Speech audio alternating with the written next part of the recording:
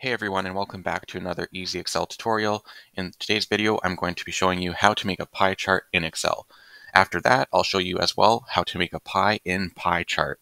So let's get started. I have a little table here for my fruit stand. Essentially, we have a list of fruits and then the revenue for each fruit. Let's go ahead and make a simple pie chart. We can just go to the Insert tab and then Insert a Pie Chart. Let's customize our chart a little bit by clicking the plus here. We'll go to Data Labels, More Options.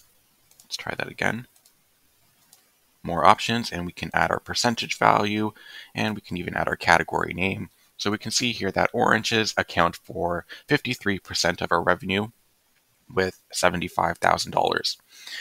So this is a simple pie chart, and of course we can format it by going to Chart Design here and selecting any of these cool options.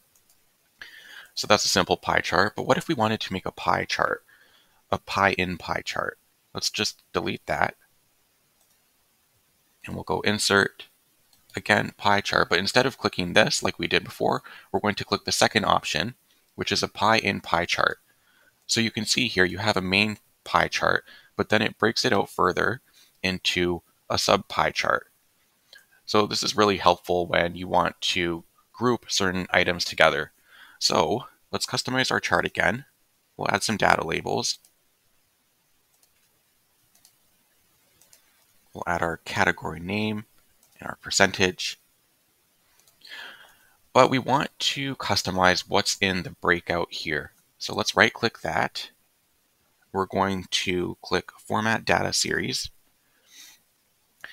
And then you can see that in our pane here, we have some options on what we want to include in the breakout chart here. So we'll split series by value.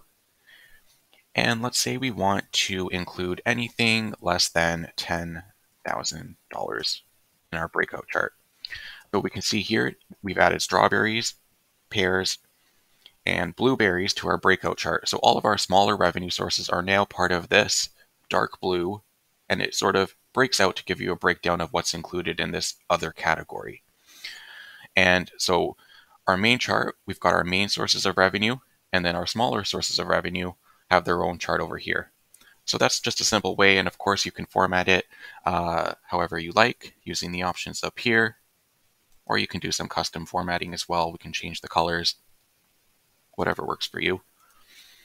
And so I hope you enjoyed this video on pie charts and pie in pie charts. If you did, please like and subscribe, and I'll be back with more Easy Excel tutorials.